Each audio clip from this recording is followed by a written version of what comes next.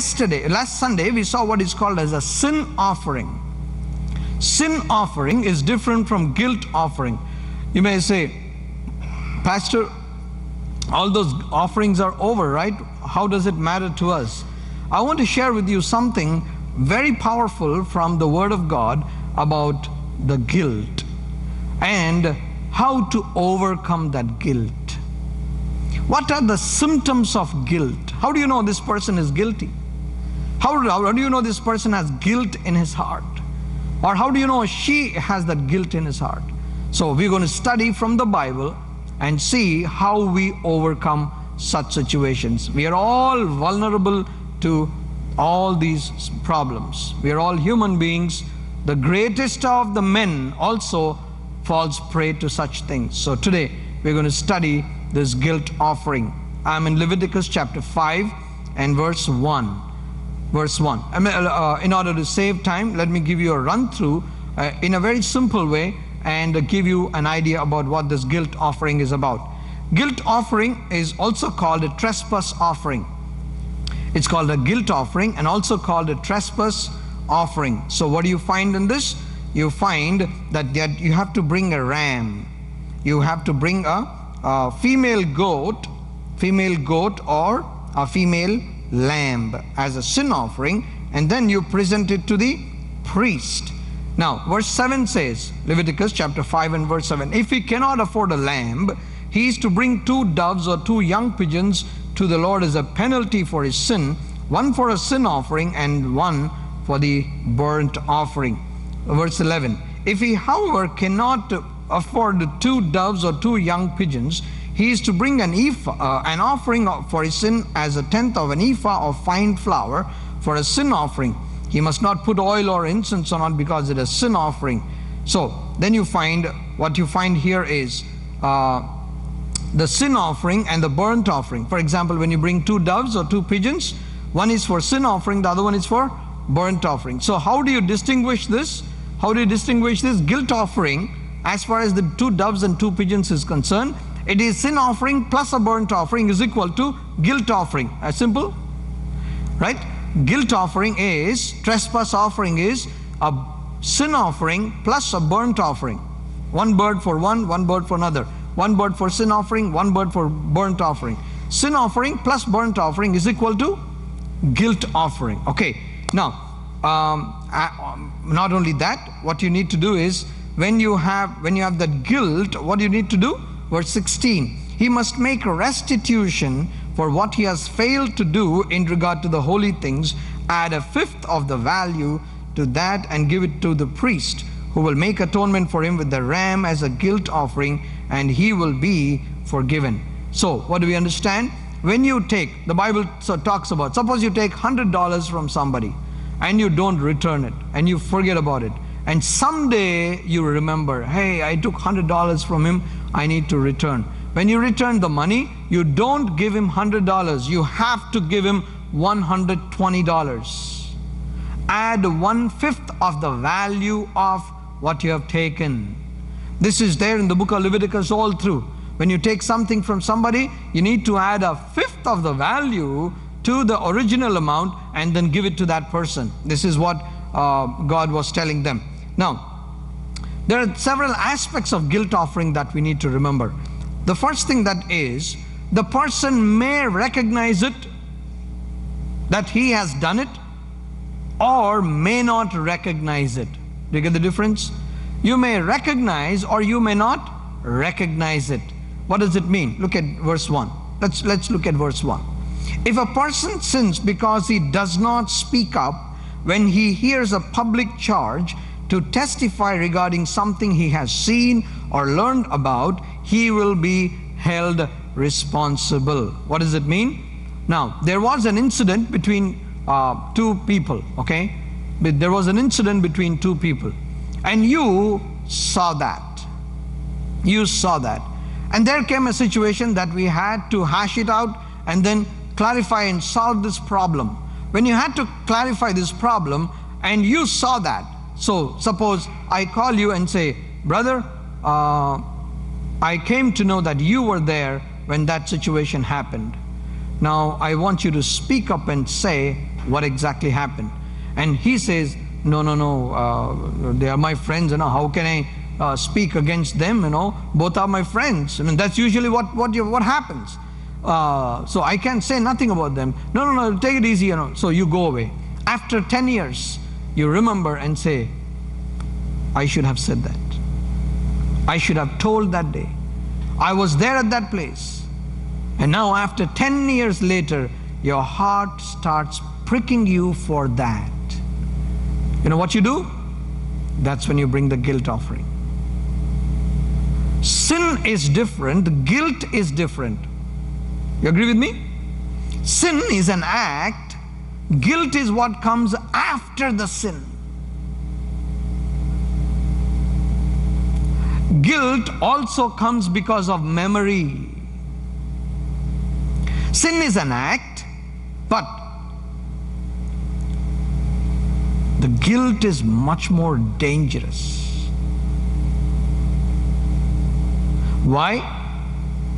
Because guilt will eat you away from inside. I want to give you good news about this. When God forgives us, how does He forgive? In the Bible study during the midweek, I must have shared this with you, but I want to remind this once again. I want you to, I know if you have not written this down, you can write this down. I'll give you 3 verses. 3 verses. Let's look at these 3. Micah chapter 7 and verse 19. Micah chapter 7 and verse 19. What do you see here? How God forgives a sinner. How does God forgive a sinner? Verse 19. You again will have compassion on us. You will tread our sins underfoot and hurl all our iniquities into the depths of the sea. You have hurled all our iniquities into the depths of the sea.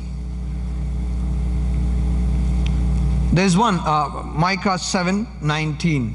How many of you still remember that Malaysian airplane is still missing, right? It's still missing. Such a huge airplane, more than 230 lives in that, and that's missing. Okay, and people are trying to still find it. I hope they at least find it so that it is some relief to the families. My dear brothers and sisters, the sins that you and I committed, the way God forgives is, He has hurled them into the depths of the sea that you can never find them again. Never find them again. Second verse.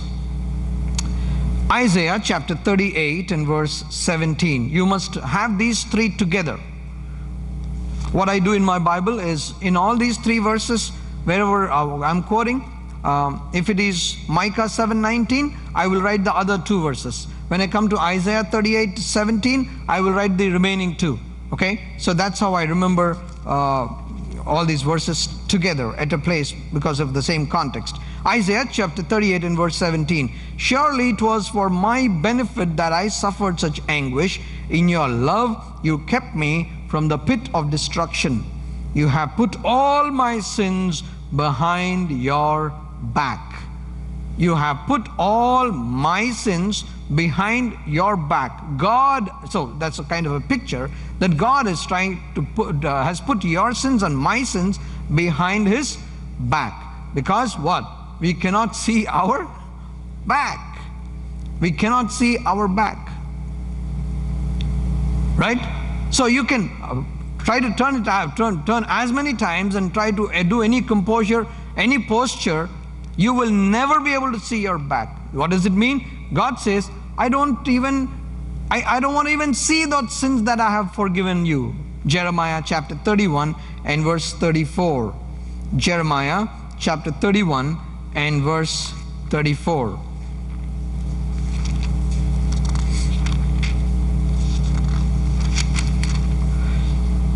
No longer will a man teach his neighbor or a man his brother, saying, know the Lord, because they will all know me, from the least of them to the greatest, declares the Lord. For I will forgive their wickedness and will remember their sins no more.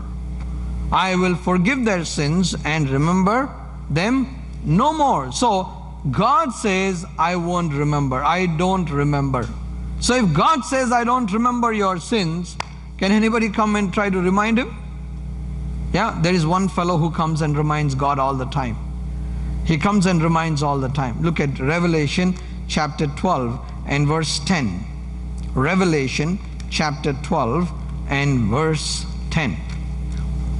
Then I heard a loud voice in heaven, now have come the salvation and the power and the kingdom of our God and the authority of his Christ, for the accuser of our brethren, who accuses them before our God day and night, has been hurled down. So who is this man?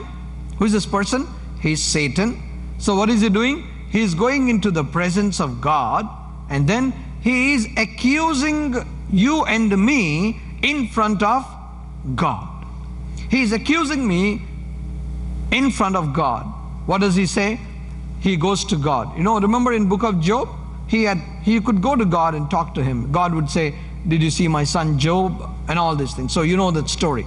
So what Satan does, what happens in the heavenly realm? I want to tell you, brothers and sisters, I want you to be very careful about what you're listening now. Whatever we do, there is an impact about our activities on the earth, and it has an impact in heaven for everything that we do. Newton's law, what does it say? There is an equal and opposite reaction, right? So what is happening in our lives is what we do here on this earth has an impact in heaven. For example, you serve God. The Bible says, if you give a cup of cold water to somebody in my name, what's happening in the heaven? You have a reward, right? Suppose you are mad at your husband.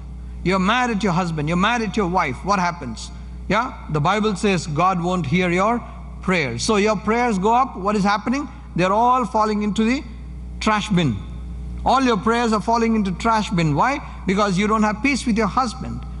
The Bible says you need to have that peace. The men must look at woman as a weaker vessel, and therefore you must be together. And therefore, unless you do that, your prayers will never be answered.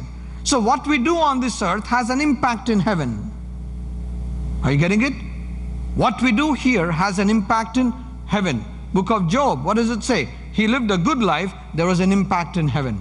Whether we do good or bad, there is a repercussion, there is an impact in heaven because of what we do here on this earth. So what do we see here? What do we see? When this guilt comes into, how does this guilt come back? How does this guilt come?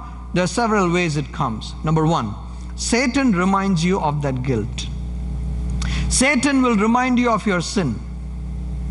Say, do you remember what you did last time?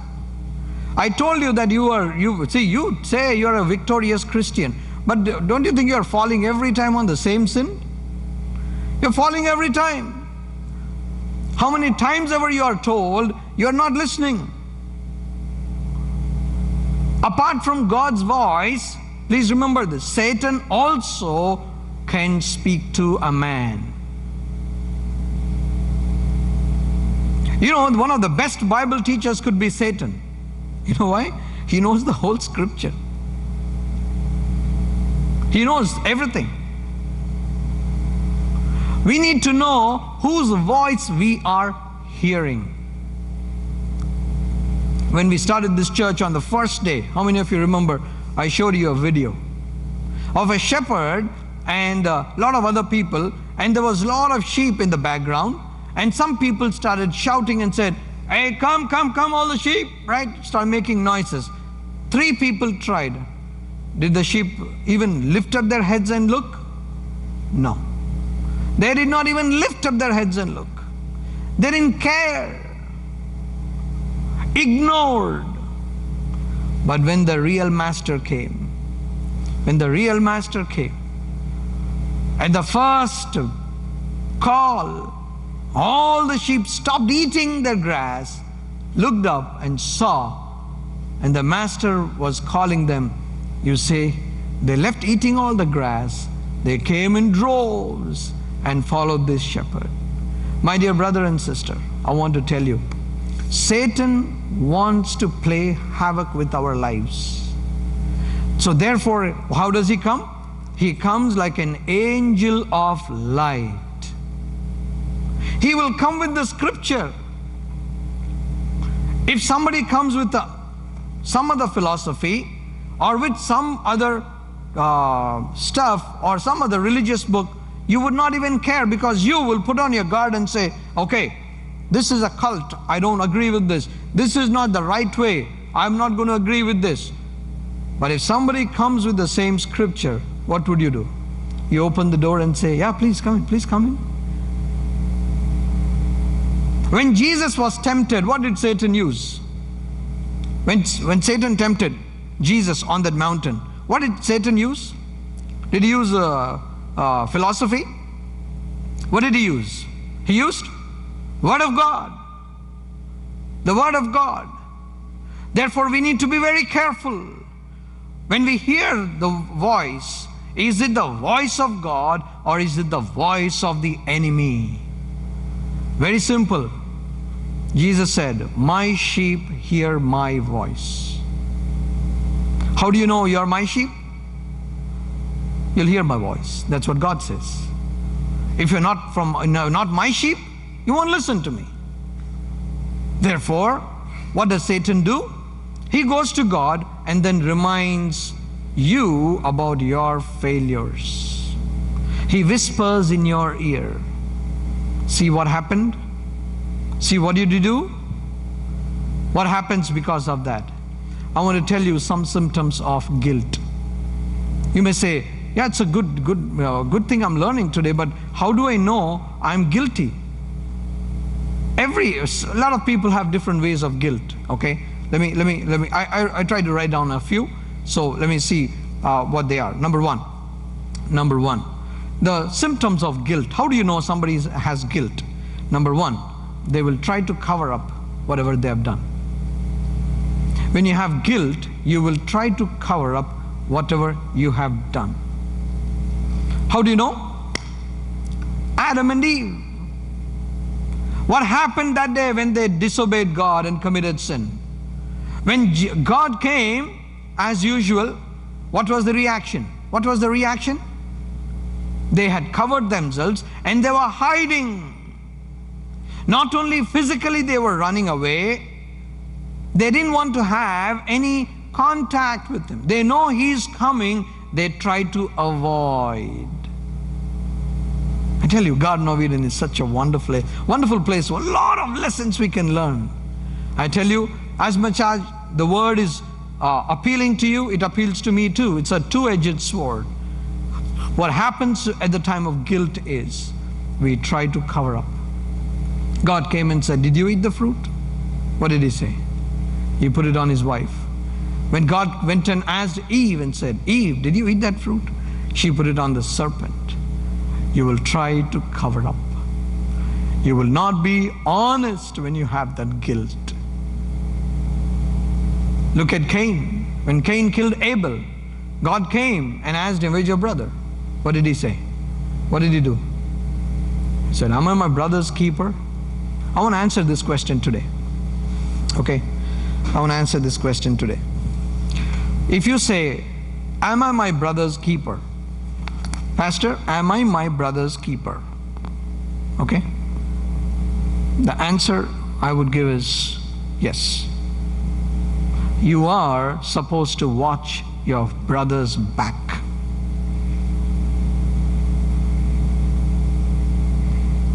You are supposed to watch your brother's back. Why?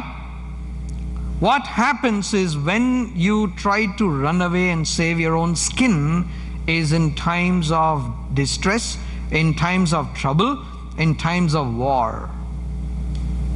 Even in war, a soldier partner will not leave his friend alone. There's one friend of mine in Oklahoma. He was a member of a church. His name was Bob. And Bob used to tell us a lot of war stories from Vietnam. And he used to tell wonderful stories. His friend was shot in the leg. And he was the commander. He was telling him not to go there. Not to go to the left or just take a step, even step there. They were very safe here. He moved to the left a little bit. The bullet came and hit him. And he was on the floor. What should you do? You know what Bob did? He said, you're not going to speak a word. You disobeyed whatever I said. Now I'm going to tell you something. If you want to live, you have to listen to me. He said, I'm sorry, Bob, I didn't listen to you. He said, I'm going to drag you. I'm going to put my knife into your thigh and try to pull that bullet out. He had to do that and pulled him and put him on his back and then dragged him into that camp, medical camp, and dropped him up there. My dear brothers and sisters, in our spiritual life, in our church, when there is an attack on another brother or another sister, you need to step up and then watch your brother's back. You need to watch your sister's back. That is what is church. That is what the body of Christ is. The body analogy. If there is a small prick on this, how many kids are excited about shots? No, not everybody, right? The shot is given somewhere on the arm, but the whole body reacts to that. Eye sees it and is afraid. Some children scream. When I was a kid, I ran away from the hospital. Believe me, I ran away from the hospital because those days it was, if they do all the preparation inside and come out, that's a different thing, right? She took the syringe from the hot water and took the syringe and then tries to push the water out. My goodness. And then takes the needle and puts it on the top and then also tries to put the distilled water again and push it out. Man, I'm seeing all this rehearsal. It's scaring me. What did I do? I ran away from the hospital. I ran away, literally. I literally ran away from the hospital. My dad had to come pull me back and make me sit. When the shot is given, the whole body reacts. This is my prayer, that in our church, when somebody is hurt, I don't want people to back away and say, that is not my problem, that is between those two. No, that is a problem within the whole church. We have to step up and solve it. It's only in the war zone, it's only when you want to be selfish that you say, that's not my problem, that's not my problem. There's a German poet called Martin Niemöller. He wrote a poem like this. During the Nazi days, he wrote this poem. You can find it on Wikipedia or anywhere on the Google. This is what the poem says.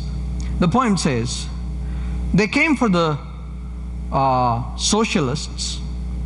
I did not speak up because I was not a socialist. Then they came for the Catholics. I did not speak up because I was not a Catholic. Then they came for the Jews. I did not speak up because I was not a Jew. Then they came for me. And there was nobody left to speak for me. Just 4 stanzas. Martin Niemöller writes, when they came for somebody, I didn't speak up because they said, that's not my problem. They came for another group, I didn't speak up because I said, that's not my problem. They came for another group, I didn't speak up because that's not my problem. At last they came for me. And when they came for me, there was nobody left to speak for me. My dear brothers and sisters, that is not what church is. Church is all integration. It's a body of Christ. I tell you, at some point or the other, we are guilty that we didn't watch our brother's back. We need to stand by our brother and then help them. Stand by our sister and watch their back. Protect them. That is what the need of the hour is. Therefore, when you are guilty, number 1, you will do what? You will cover up. Number 2, the symptoms of guilt. When you're guilty, what happens is, number 2 is, there is an emotional distance between people. We may be meeting here and saying hello, but the hearts are very far. You agree? We may embrace, we may say hello, we may eat together, we may do whatever we can together, but the hearts are very far. Eventually, that becomes indifference. So if they go through a situation, we come to that point and say, I don't care. Why? It's because of that guilt. Number three, the guilt will kill your self-confidence. You get me? The guilt will kill your self-confidence. You go into a place and you see people who you have hurt indirectly or directly. What happens? What happens? You become so restless in that place. And what does Satan do? He'll bring all these things to your mind, and he will play with that. For any problem, there will always be two options. Either deal with the problem or let it fester and let it destroy. I want to share with you one man in the Bible. His name is David. Saul was trying to kill this young man twice at the dinner table. At least in India, we have that at least a minimum respect that while eating that you don't hurt somebody, right? So when I was growing up and then my dad would come home in the evening, I know my dad is mad at me because my scores were low. I showed my papers in the morning, and I would keep my papers. I would not show them in the evening itself because he'll have the rest of the night to, butcher me. So I'll wait, and then before I leave for the school the next morning, I will try to intentionally on purpose delay. And I've just got 5 minutes to just leave, because if I don't leave, then I'll be late. So my dad knows that. So within those 5 minutes, then I will take out my papers and bring it to my dad and say, Dad, you need to sign this. At least I was honest. I never signed my dad's signature. So I brought it to my dad and said, Dad, you need to sign this. So what did my dad do? Look at this, get mad at me. That evening, I know that I am going to be the target. So what do? I watch for my dad. As soon as my dad comes home, I see him entering our building. You know what I would do? Run into the kitchen and get a plate of food. You know why? He would not say anything while you're eating. Or I would take my Bible and start reading. I use the Bible, I tell you, I use the Bible to protect my skin, just to avoid being beaten. And I ate my food. I'm not hungry. I'm not hungry at all. But why am I eating? I know that my dad will not do anything harsh to me when I'm eating. Saul took a javelin, and while David was eating, threw at this man. Twice he escaped while eating. You find this story in 1 Samuel chapter 18. Verse 10, he tried once, and chapter 19, verse 10 again, he tried again. And he also came to that point. He is telling Jonathan, he said, Jonathan, as long as this son of Jesse is alive, you can never be the king. You can never be the king. This fellow is a trouble to you. As long as the son of Jesse lives on the earth, neither you nor your kingdom will be established. Now send and bring him to me, for he must die. This is how Saul is reacting. What happens? He ran away from Israel. Anointed man. He ran away from Israel. He had to go to a foreign king and then stand at the door and act like a madman with the spittle falling on his beard, and with his nails, he's trying to scratch the door and act like a madman. Anointed man of God. He came to such a situation. What happened? What happened? He was trying to hide for his life. He was in the caves. One day, Saul came to know where this man was. Saul came to know where David was, and he thought, I'm going to come and kill this fellow. I'm in the story in 1 Samuel chapter 24. 1 Samuel chapter 24. After Saul returned from pursuing the Philistines, he was told, David is in the desert of En-Gedi. So Saul took 3,000 chosen men from all Israel and set out to look for David and his men near the crags of the wild goats. He came to the sheep pens along the way. A cave was there, and Saul went in to relieve himself. David and his men were far back in the cave. The men said, "This is the day the Lord spoke of when he said to you, I will give your enemy into your hands for you to deal with as you wish." Then David crept up unnoticed and cut off the corner of Saul's robe. You know what happened? You know the story. Saul, why was Saul there? He came trying to hunt for David. And that is when Saul was trying to, he was inside the cave a little bit, and David and his men were all the way inside the cave. So David slowly came, cut off his robe of his, a small piece of his robe, and went away. He didn't touch him. He didn't use the knife on him, but he just touched the cloth, the robe. You know what the Bible says? Look at the next verse. Verse 5. 1 Samuel 24 and verse 5. Afterward, David was conscience-stricken for having cut off a corner of his robe. He said to his men, "The Lord forbid that I should do such a thing to my master, the Lord's anointed, or lift my hand against him, for he is the anointed of the Lord."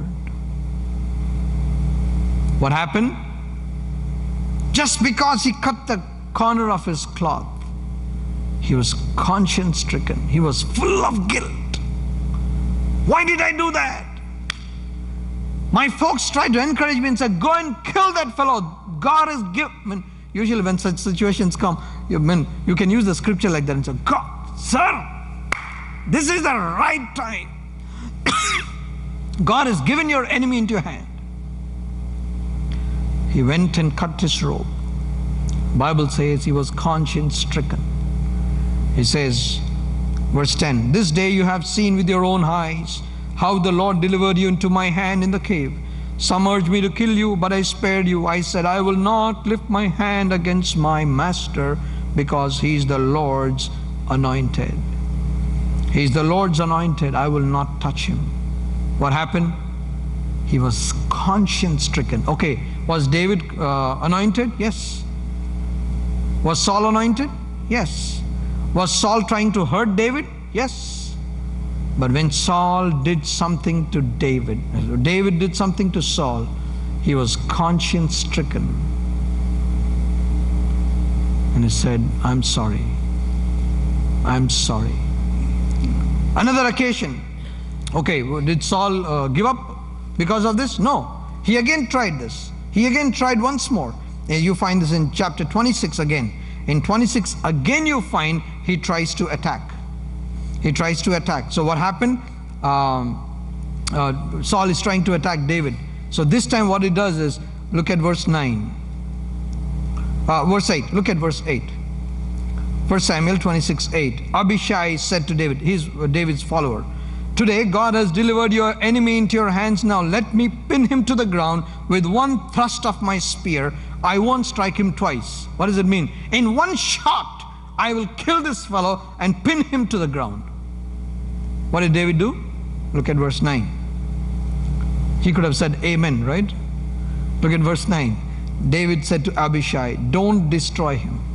Who can lay a hand on the Lord's anointed and be guiltless?" When you lay hand on God's anointed, you cannot be guiltless. Now, look at verse 16. Another thing that he tells these people is, "What you have done is not good. As surely as the Lord lives, you and your men deserve to die." He's talking to the soldiers who came with Saul, because they didn't protect him. See, he says, "You deserve to die because you did not guard your master, the Lord's anointed. Look around you. Where are the king's spear, water jug that were near his head?" He was sleeping. David came and then picked up the spear and the water jug and went away. And from the other side of the mountain he says, "Hey, you see this? This is a spear, water jug." Just check, where is your spear and water jug? Your king's spear and water jug. Not here. I was there. I could have killed you, Saul. I did not do that. And he tells his people and say, you fellows need to die because you didn't protect your Lord's anointed. I want to ask you today, church. I want you all to pray for me. You know why? Zechariah chapter 13 verse 7 says, strike the shepherd and the sheep will be scattered. You hear me? Strike the shepherd and the sheep will be scattered. If this church has to get destroyed, for example, what is the best way? What's the best way? Attack the shepherd. Let's talk practical. Right? Let's talk practical. What do you think will happen next Sunday if I'm destroyed this Sunday, before Saturday? You get it? Enemy knows that. I told you he knows the scripture. Therefore, my dear brothers and sisters, this is what I covet from you. I humbly ask you that in the process of God building His church, it is your responsibility to pray for me. And I covet your prayers. And I say, kindly protect me with the prayers. I don't want to give the details. But as I said, we are under severe attack. And the only way we can overcome this is by prayer. Our God is a victorious God. I'm not afraid of the wiles of enemy at all. I know my God is victorious, but apart from me praying, apart from my family praying, and we need to come together more often to pray. I'm telling you, that is what is, if you check the gauge, that is what is lacking with us. Midweek service, I've made it a point that we pray during the midweek service. We need to come together and pray, and then you will see the strength that God will give. David says, I will not touch the Lord's anointed. Interestingly, this same David committed sin against Bathsheba. Okay? How did he react? Turn with me to Psalm 51 and verse 4. Psalm 51 and verse 4.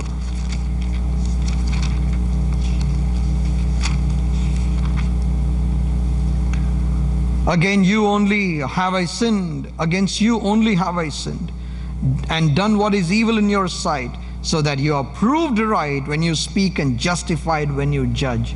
You know what David did? He came to the Lord and said, Lord, I am sorry. I am sorry. We sang that song, Shine, Jesus, Shine. I was looking for that verse, and I found this in that song. You know what we sang this morning? Psalm 139 and verse 23 and 24. It says, search me, O God, and know my heart. Test me and know my anxious thoughts. See if there is any offensive way in me, and lead me in the way everlasting. Search me, try me, consume all my darkness. Search me and see if there is anything offensive in my heart. One author said, if you are feeling guilty, it is because definitely you did not bring that guilt into the presence of God. Sometimes Satan is right. You get me? Sometimes Satan is right. Because he will always come with half-truth. He's a father of liars, definitely. But more than you watching your life, he is watching your life more closely. Because why? He needs to find fault to take it to God and present it as an accusation. If there is something that we have not brought to God and said, Lord, I'm sorry, and this guilt is eating me away. I'm not able to make eye contact with certain people because I know I have my guilt. Sometimes we do it on purpose. Sometimes we do it unintentionally. But God says there is a guilt offering available. You can come and offer that and then square it away. You can take care of that. So, what do you find? Another verse and then we'll close. Psalm chapter 32. Psalm chapter 32 is a beautiful, beautiful chapter that talks about how to handle this situation. Verse 3 and 4. Verse 3 and 4. When I kept silent. So when we do something which is not right and we keep silent, what happens? When I kept silent, my bones waste away through my groaning all day long. I tell you, when you have guilt in your heart, even your body will try to pull you down. You know, face is the index of the mind, right? So the moment you say, oh, you're not happy today, so there's something wrong. We can easily tell that, right? So here you see, when I kept silent, my bones wasted away through my groaning all day long. For day and night your hand was heavy upon me, my strength sapped as in the heat of summer. So this is where David is. This is my situation. So what did David do is the answer question. Verse 5. Then I acknowledged my sin to you and did not cover up my iniquity. I said, I will confess my transgressions to the Lord, and you forgave the guilt of my sin. You forgave the guilt of my sin. How do you overcome this guilt? Confess before God. You confess before God. We might be guilty against God, we might be guilty against people. If you're guilty against God, go to God and tell Him. If you're guilty against people, go talk to them. We are all human beings. Go talk to them, square it away. And be faithful to God. That's what the Bible says. Romans chapter 8 verse 1. And therefore there is now no condemnation unto all those who are the children of God. There's no condemnation for those who are children of God. My dear brothers and sisters, it's a wonderful, wonderful lesson that we can learn from this guilt offering. God can remove the guilt from our lives. And how do we do that? When we come to God and say, I acknowledged and confess my sins and do not cover up my sin. That's when God says, we can restore the fellowship again. The joy comes back. That relationship is, that the problem that there was in that relationship is now squared up. It's only when we communicate, we talk to God, we talk to people. I've learned one thing. I would not hesitate if I've done something wrong to go and apologize. Because by apologizing, listen to this, by apologizing you don't become small. Listen to me carefully. By apologizing you become bigger. You open the way for a person to come and embrace you. You open the way for a person to come back to the original relationship. What happened in the gospel? You know that. We were enemies of Christ. God opened the way, and then He reconciled man to God. Same thing with man and man.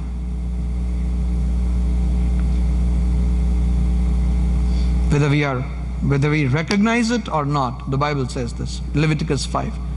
Person may remember it or may not remember it, but he is guilty. Therefore, you must bring that offering. What did Job offer? It was not a guilt offering, but what did he say? Perhaps my children have committed sin, and therefore I will offer this offering. My dear brothers and sisters, God has made a provision for every fall, every tripping in our lives. And this Lord's Supper is one of them.